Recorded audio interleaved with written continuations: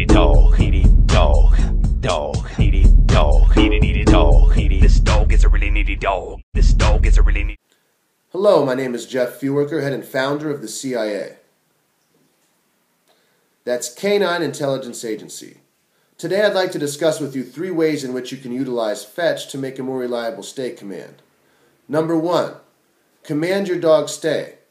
Throw the object. Go get the object.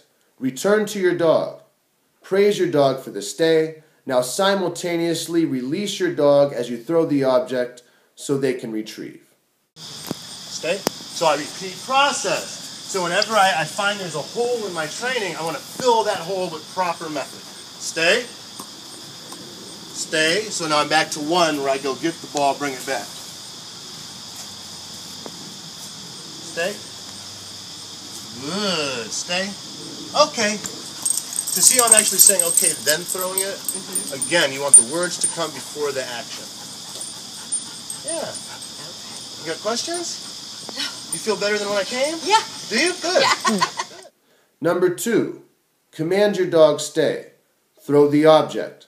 Wait for your object to stop moving. Now release your dog to go retrieve. Stay. Good, stay. Now I'm going to play a little bit of distance. Now, forward to try. Stay. No. Stay. This is for Stay. Yeah. Good. Stay. Good. Stay. Stay. Good. Stay. So see, I'm even reminding her to stay before I touch. Stay. Good. Stay. Okay, girl! And this is the second way to play. Number 3, command your dog stay. Throw the object. And as it's moving, before it stops, release your dog so it's able to retrieve the object in motion.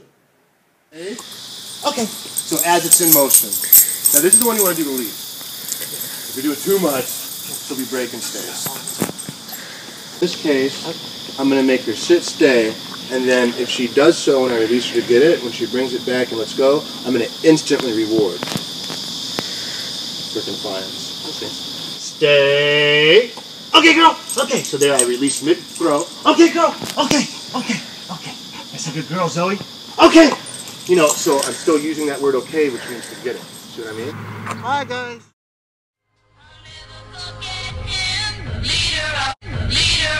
Leader of the pack.